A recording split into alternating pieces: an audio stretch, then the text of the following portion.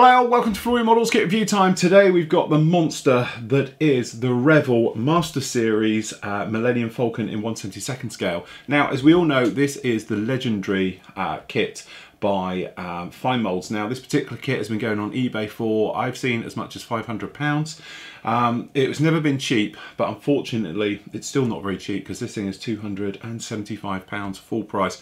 I'm sure you'll be able to find it online a lot cheaper, but you do get, as you can see, quite a big box with it. It is a big box, it is a big kit. Okay, so what I thought we'd do is have a good look around the kit, and also we can look at some of the details compared with some of the newcomers that are on the market now, such as the Bandai 1 in 144. So, to be honest, there's not much to look on the box because the back of it is, as you can imagine, just this cardboard. Down here at the front, we've got it here. This is still sealed. On the sides, you've got a little bit pictures just down there showing you some of the details with it. And if we just grab the knife, we'll just slice this open, because as I say, I haven't been in here before. So it'd be interesting to see how Revell have it. Okay, so the lid, get that off. Nice to see we've got proper box tops for a change. That's going to stay there. It's a bit wobbly. Is it? Close enough, hopefully there's no glare on the camera. Okay, so as we can see, we have the top there showing the actual model in its completed state, as you can see right the way through. Very nice. So nice little images, which obviously you can take your cues from weathering and the bits and pieces like that, and the damage, as you can see on the actual model. So we'll take the inlay card off. And again, this gives you an idea of the scale of this thing, how big things are, the plastic. All the plastic seems to be in that sort of Finemolds colouring. So as we can see, when you look at the bags, it just says made in Japan. These are the Finemolds, everything just in a different box. Okay, so that's actually how they've done it with this one. It tends to be that same yellowy, creamy coloured plastic. It's very sharp and everything else. So if we start with the book, and I am going to say book because I think it's going to be literally a book. So I think what we're going to have to do is put that down there because it's big, and we'll get the bits out time at a time. Right, if we just drop this camera, I'll get it to drop, come on, down just a little bit. There we go. Back. So, as you can see, Revell's normal way of doing it with the instructions as Finemolds would do it. Okay, so we've got the crew, as we all know, right the way through. Obviously your hand painting skills do need to be a little bit clever to go through and do all of that. You've got your paint call outs, your various bits and pieces just down in here. To be honest, there's no proper call outs for them. You know, obviously Floquil white springs to mind for the colors for these. Anyway, usual thing, starting off down in the cockpit. The flight yokes, things like that going through, making up your cockpit section, fitting the crew, obviously however you want to fit the crew. Okay, and then we've actually got the cockpit area that comes out the side and goes through. The collars for how it all fits in, so obviously detailing those on both sides as well. And then we're going to be moving in, and you're actually putting in the actual framework of this particular guy right the way through, and the details onto the actual cockpit side of it. Okay, then we're going in with the famous knocked off radome or communications array off the top. Then it's working in for the actual turrets again, nicely detailed with the actual dishes in clear, moulded all down the bottom. Then we're coming up the top and we're doing the actual docking collar. Okay, so they've got that one going through, right the way through, the details being added all there. And then depending, obviously, you're going to be going in flight or down. We've actually got to put the landing pads right in there, as we can see. Then we're over to the other side, more pads going through, the bigger ones, and then this is the actual door. Sorry, it's the upper hole front section. It's quite nice to see the little map there, right the way through. So all the details being added to it, which then make it pop and bring it to life. Okay, and then obviously we've got more details going through, and more of them on both sides of it. So there's lots of parts building up, very reminiscent to the real thing. Then we're going off to the actual upper hull on the right hand side, right the way through, and again all the parts being fitted, put on, and all the details added. Then we've actually got I think these are just the upper sides from there. Again, lots of little parts being put onto these, and this is what this is all about. It's all about adding these little details right the way through over it. Okay, and then we got some of the actual inlay areas being put together and going on there, and as you can see, more of it going right the way through. We've got the vanes for the exhaust for the engine system being put in.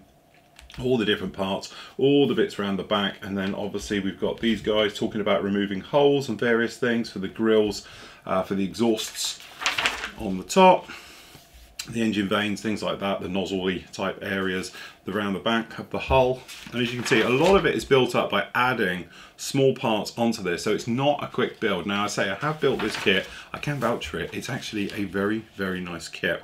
Okay, right the way through, as you can see, lots more of these parts being done in sections, which is a really nice touch, because that way you don't sort of get out of step with it all.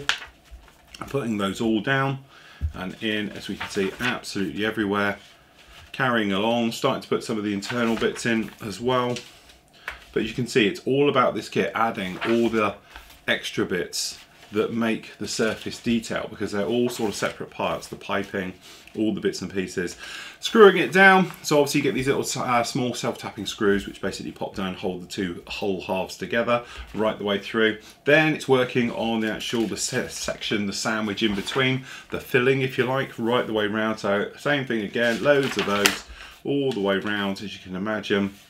We've got the access boarding ladder system being put in there, and all the details, and then same with the other parts. This is the nice bit here, you get the stand, so obviously you can do it. I think the stand has always been a bit too big and too heavy. I would like to see a more refined stand for it, but then that's not too bad to actually put one in. Down on the bottom you can actually recreate the famous scene of all running on board, so you've got a couple of stormtroopers, you've got Luke, Han, Leia all down there as well. Okay, so you can put that in. Then you've got obviously the weathering and the colour markings, which obviously we can see down in there, and the bottom view.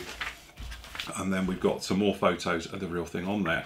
Disappointing this isn't in colour. I thought Revell might upgrade it, get a couple of colour pull outs. Obviously you've got them on this bit to use some of your cues from weathering. I know everyone's going to be, you know, I'm as big a hardcore Star Wars fan as the next person, but it still would be nice to see from people who aren't a little bit more about how the colouring is. Black and white never is going to show it anyway, and when you're charging $275 for a kit, I'd expect the manual to be, well, a little bit of a colour in there would be nice, and I'd like to see it in the new style as well. We know what we're doing, obviously we're using the Finemolds one, but you'd think Revell would redo it, seeing as then they're reboxing it. The only thing that is really nice with it, I do have to say, is that at least Revell have, it does say down here, a Finemolds model kit. So they are openly about it, that it isn't theirs, it's someone else's, which is a nice touch, because let's face it, a lot of people won't do that. Right, so we've also got the decals. Don't slide underneath.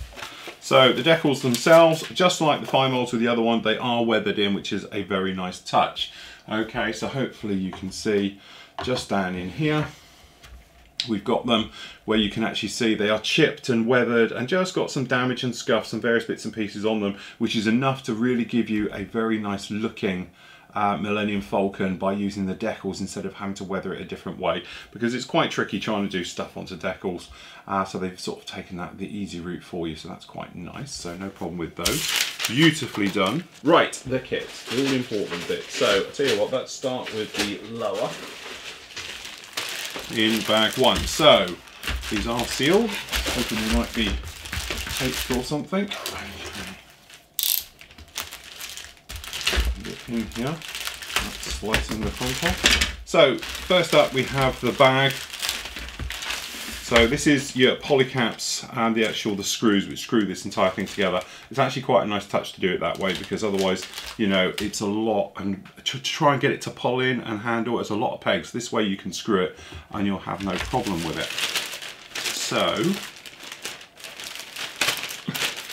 in bag one, as you can see, strong, crisp plastic. It's not, to be honest, Revell softly done all the rest of it. This is, you can hear it, it's really strong, very crispy, very sharp. Okay, so generally looking around, as you can see it just down in here, looking beautiful. And then if we pick out some of the more refined details, so down here starting at the front, you can probably see we've got some nice plating, some various bits and pieces going off of all the detail. Remember, there's so much more that's going to be added. That's what all these little holes are everywhere. These are your locating points for adding all of that detail right the way over here. So this is like the first stage as we're going through right in. So this is the later version of the Falcon where they added more feet to it. Okay, so this actually has got the 5 pad set instead of the 3. All right, so again, all the different areas, the various things. It's clean, it's crisp, it's sharp, no problems whatsoever. From in the inside, you can see the actual screw-in points, lugs and the various things as they're working around.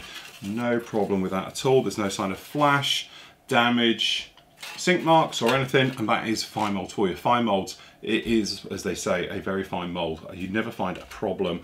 Their sink marks and ejector pin marks, things like that, tend to be extremely fine. So you never have a problem, and they tend to hide them out of the way. If you're Bandai, Finemolds, very close, okay? So no problem with that. I like that, that's very nice indeed. Right, okay, upper, and we've got the stand.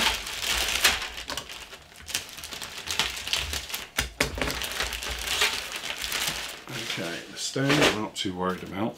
Now, this is the interesting part I was going to show you. As you can see, hundreds of dots all over this. This is where all that detail is going to be added, and it's all going to be put down and it's going to run around everywhere. So don't think these are air holes or like a bad molding or anything. This is just all the detail you've got to add, which is actually quite a nice touch. When you were doing things with the Bandai, a lot of it is molded in. Very clever molding the way that you've done it, okay? This, a bit more old school, flat molds and goes in just because of its age and everything else. But generally looking over it, it does look like it's got issues, but it doesn't. It's just where everything gets added onto this, and this is where you're going to be spending 90% of your time, is adding all that details. It's a very long, laborious job. Don't get me wrong, you put a film on, usually a Star Wars film, and you can run with it quite quick, but be prepared for a few nights work just putting all this detail on, cleaning up the parts, putting them on, and everything else. So if you don't mind things like that, you'll love it, okay? Again, down on the inside, usual thing, no sign of flash, problems, injector pins, and all the rest of it. Everything is very nicely hidden. Again, it gives you an extremely strong, if I can get these to do this, how many times have I done this when I've been building this kit? Okay, but it should, if I can get it to go, it all does line up because of the very nice screw holes. There we go, down in there. And that gives you the size. And even when you put this thing together just like this to mess around, because as modelers we all do it, okay, it is a nice solid lump. It's no problem with it at all, okay? Really, really nice, okay? So that's those parts done. The stand, which we'll gloss over to be honest, because it's nothing short of not nice. It's big, it's bulky, it's a lot of weight this thing when it's done, but I think the stand could be done a lot better. Okay, so what you're going to find when you come into doing this kit is big bags like this. Now, unfortunately, there is no real way around these guys. Okay, so what we've got down in here is 2 bags. Okay, so if I remember rightly, we've got, this is a triplicate. This is all a yes. Okay, so you're going to get 3 of these in here. So if we just have a look round, okay, so if we just pop this down in here, there we go. So having a look around the parts, as you can see, beautifully done, very nicely molded, very crisp, no problem with them at all. All the parts right the way through down to the activators. These are for the engine down the back, the little blades for it, and all the things like that. As you can see, they are extremely fine. Down to the pads, very nicely done. And then down here on the other side, this is your exhaust vents up at the top, okay, and the grills for the top as well, and then the pads right the way through. Again, no sign of flash, no sign of mismolds or anything, as you can see on the sprue whatsoever. And then even down here on the blind side, when you look at it, very nicely done, no problem with any of these parts at all in any way, shape or form. They are very, very nicely done. Again, minimal cleanup with these. They come off the sprue very easily. It's quite a nice crisp plastic, so a snip with a pair of snips, minimal cleanup with a knife, and away you go. But again, as I say, 3 sprues of those. Then down here we've got the docking collars and the weapons pits, or the gun pits,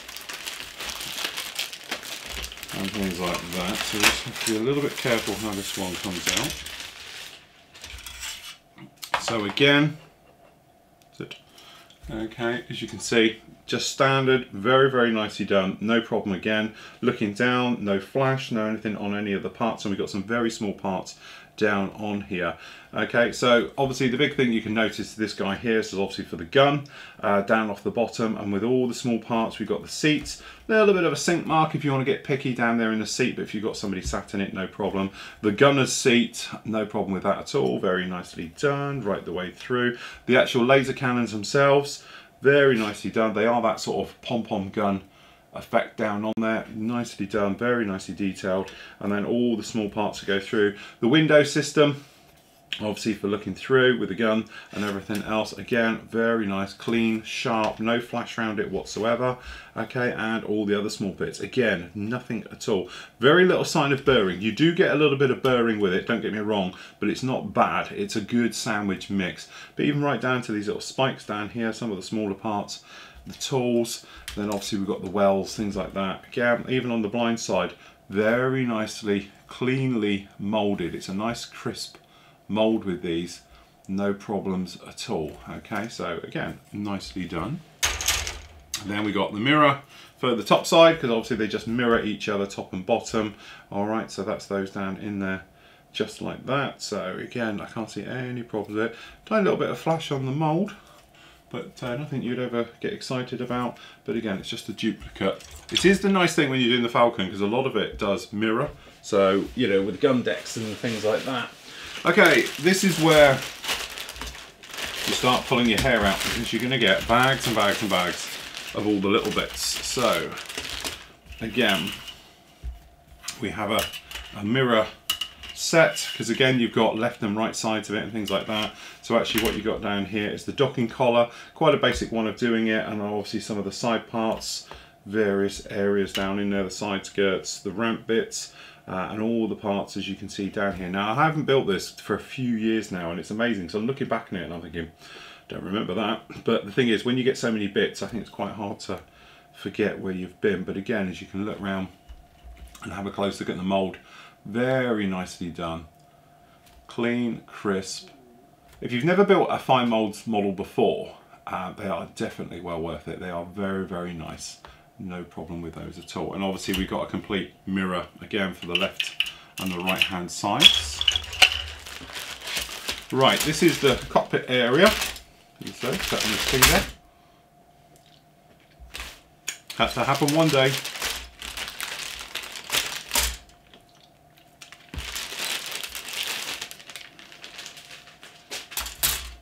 Okay, so in these parts we've actually got the, I'll tell you what, we do the neck first. Okay, so there we go, there's the neck, looking very, very nice, and very nice details down there. The ribbing texture, part of the forward, the actual cockpit set itself. The cockpit itself inside, to be honest, is very boring and very, very bland and everything else, but you know, again, you could liven that up. We'll talk about aftermarket in a moment. Genuinely, you can see extremely crisp moulding, very much with these parts, the location tabs, the plugs and everything else like that. The rear wall of the actual kit itself, and some of the smaller parts, instrument panel, things like that down on there. And then down on the inside, as you can see, it's pretty bland down inside the neck and all the different areas. Generally not too bad at all. Easily livened up right the way through. Okay, and then we've got the further details. These are some of the wells, obviously the holes in the front down here for the various generators and things like that. That's these guys, as you can see, very nicely detailed, lots of parts down there, all the different areas around the top, the actual bigger ones that go down the back with the piping. And again, don't forget, you're going to be livening up and redoing. And then down here, that's those at the top, sorry, and then down here we've got the other ones with all the smaller parts, the various pits that are going to go down there. And we have the actual ramp system, and that's the back of the ramp. Okay, so that's the access boarding ramp down into the Falcon itself, and then right the way through. So very nicely done on that. Again, no problem on the back, very shallow pins or recessed pins, and nothing to worry about. They are all completely out of the way. All right, so that's nice. We'll do those last actually, and then what we'll do,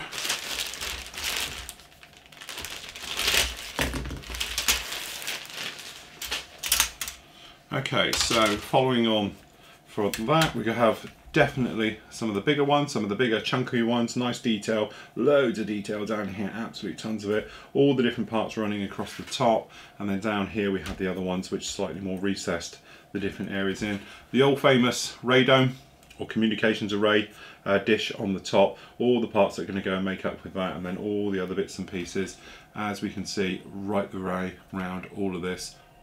Very nicely done indeed, no problem with those. Then we've actually got the rear mounting section. As you can see, it's a big old sprue with this one, with the curved and with the inlay. So we've got all the exhausts that have got to go down there, all the nozzles. Then this fits on the front and then puts all of those in. And as you can see, definitely looks like a gearbox to me out of something. Transmission tunnel from something that they've used down in here. Okay, and all the parts, as you can see, running around, very nicely done on this. No problem whatsoever. Beautifully done. And it's amazing really, as I say, I haven't built this kit for many moons, but you're looking at the details down in here, it is absolutely exquisite. Beautifully done, very nicely done. Okay, then we've got the clear bits and pieces. Okay, so there we go, beautifully done. We've spoken about Finemolds clear stuff before, and I always maintained they were always my favourite for clear parts, because they always are. Beautifully done, crystal clean and sharp. And that's the thing as well, when you're dealing with this, I know it's 1/72nd scale, but the smaller scales as well, their stuff is so clear, it gives that impression of it being bigger.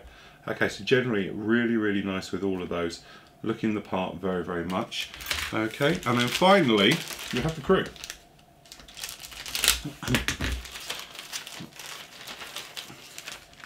Okay, so as we can see, we've got the crew in various stages. So we've got Leia, Chewie, C3PO, and then obviously we've got in different poses and things like that, but we've got obviously standing and sitting. So we've got Luke, oh, that's Ben, it's supposed to be Ben, right the way through. But say different positions of crew. Stormtroopers, again, it's very crude, but we are talking small here. Posable hands, guns, various bits and pieces, and then some more of the lining work for some of the pipe work and the smaller pits just down there like that. Okay, so there we go. Is it worth 275 quid though? At the end of the day, if you want a detailed 1/72nd scale Millennium Falcon, then yes it is, because it is your only chance of actually owning one. So far, we do know there is others in the pipework and coming out. Are they going to come out cheaper? Are they going to be better? My only comparison I can put it to is to this guy. Now this guy here is something we built just for Christmas. And we gave him this one, the very heavy weathered and everything else. This is the Bandai one. Now Bandai have taken over the sort of mantle of really bringing out Star Wars stuff. There is beautiful stuff. Now the rumour mill says that this is coming out in 1/72nd as well. I can't confirm or deny that, but if they do, the detail on this and the way that this goes together, if it was upscaled, would be fantastic. But, and this is where the but comes in, this thing, when it's detailed, was an accurate representation of the Falcon. This obviously is as well, but the details down here can't actually be improved. All right, so what we're really looking at is just the way that it's done. Bandai, we know when they put kits together, they do it in incredible detail, like some of this pipe work down the outside, some of the various small parts you can probably see down here on this kit are absolutely nothing short of jaw-dropping and amazing. Okay, and we've done a full build on this, so if you do want to see the full video build on this and painting and weathering it and everything we did with this one, then please pop along to the site and you can see that. In fact, there's a part of it that's free to watch as well as a 30-minute section on it. Okay, but it depends on your modelling skills again.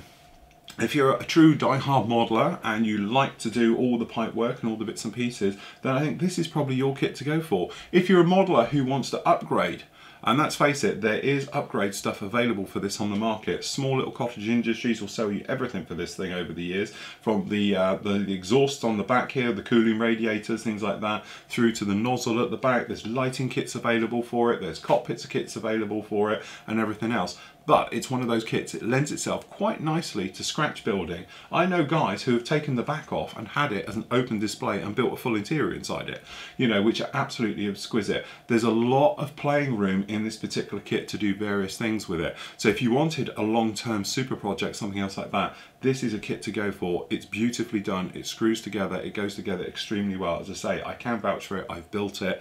it's a dream. It just takes a long time putting all the pipe work in, things like that, where the Bandai one comes with it already in here, or bigger sections that you put down and it completely adds the detail. For instance, all of this section down here on the back of the Bandai one that we've done here, a lot of these are separates, and some of this pipe work going over here is separate, but there's probably only 5 or 6 bits in this entire section. The rest of it is all pre-molded in. A lot of this stuff down in the actual scoops down here, the things like that, and all the other areas on this guy are all pre-done. Okay, so you don't have to worry about them. Yeah, they are already there. This guy, you're going to have to physically put them in. What drawbacks to it? There's a lot of cleanup. There is a lot of burring between the parts that need to be cleaned up and taken care of. So it's a long, laborious job, but I have to say, I do recommend it. It's one of those kits where it's an all-time, timeless kit. I don't think it can be particularly well improved on, because if Bandai brought one out in that scale, you know it would have half the part count, probably quarter the parts count. You know the Bandai one will go together better. But it's not going to improve on the overall shape of it, because I'm pretty sure that is a very nice, accurate representation of the Millennium Falcon. Now, I know the rivet counters are out there going to say, yes, but it's missing this, this, and this. I'm just talking generically for somebody who doesn't really care, okay? But from my point of view, it is still my firm favourite. Is it worth the 275 quid? To me, if I wanted a Millennium Falcon and I would probably upgrade it and spend a lot of time on it and playing with it, then it's money well spent. I was hoping, again, we've spoken about this happened yesterday, if you've watched the X-Wing review, this kit would come around, I was hoping that it was going to be around about 149 quid. That's what I thought it would be. If somebody, as if I was a betting man, I thought it'd be the 150 pounds, British pounds for that kit. When it dropped at 275, my jaw dropped just as quick, because Jesus, that makes it just as expensive as all the Finemold ones and the bits and pieces. I was hoping Revell would be able to do something about that, draw down purely because of their reach and everything else. And I think, honestly, Revell, you've missed the boat. If you brought it down at a keener price point, then I think you'd sell a lot more of these units. I can't imagine a lot of people being able to drop £300 by the time you've got the other bits and pieces and paint and various things for it on this particular kit. It's a large investment for something that traditionally is only this big. It's not that big. And if you wanted to, and I will just grab it, I thought I had it here already. This here, forget the weathering and the painting and the bits and pieces, is Revell's Snap Type one, which is, I don't know, not very expensive at all. Okay, the details are all pre-molded in. It wouldn't take rocket science and 200 quid in a difference in price to actually reskin this thing and redo all the details and improve on it and go around and do the bits and pieces. And that's why we did this one, because we thought we might do it. I haven't had time to do it, honestly, but there you go. That is your options. Bandai, it's going to cost you around about, I don't know, 50 quid for that particular kit for a beautiful representation of the Millennium Falcon in 1/4/4 scale.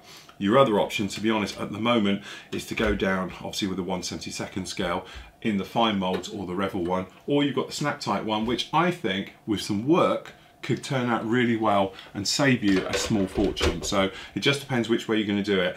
Looking ahead, we do know Bandai have got another one up their sleeve. Well, we're led to believe they've got one up their sleeve. Dragon have got one up their sleeve as well, but I think that's in 1/4/4. It's because Dragon is getting on with it with the kits. They've got ATATs and various things coming out as well. But generally, if you are 1/72, that is your kit.